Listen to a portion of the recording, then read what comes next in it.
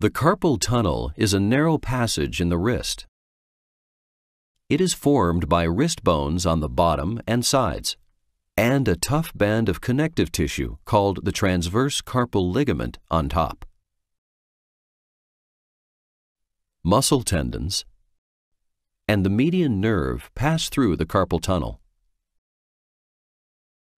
The median nerve controls muscles in the palm and base of the thumb, allowing them to move.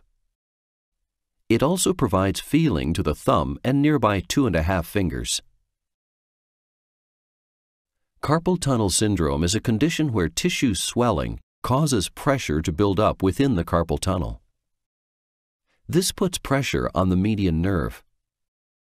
Over time, median nerve pressure results in symptoms in the areas of hand it supplies. Common symptoms in these areas are pain, numbness, tingling, and weakness.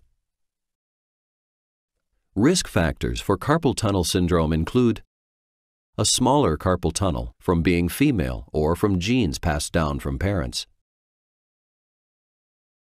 wrist injuries,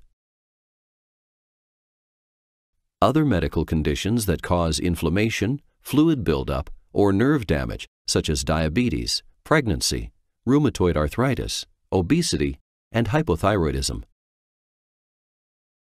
and repetitive hand or wrist motions.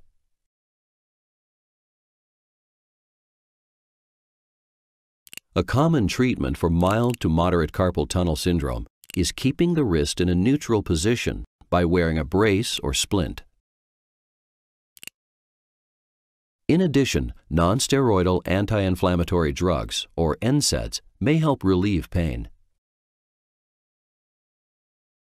A doctor may also recommend a corticosteroid injection to reduce inflammation and swelling.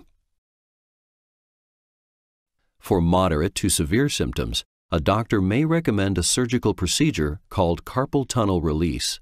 This procedure may be done as an open procedure through an incision in the palm and wrist, or it may be done as an endoscopic procedure through a small keyhole incision. The surgeon will perform this procedure with an endoscope, which is a device containing a tiny camera and surgical instruments. In both procedures, the transverse carpal ligament will be cut to relieve pressure on the median nerve. At the end of either procedure, the incision will be closed with sutures.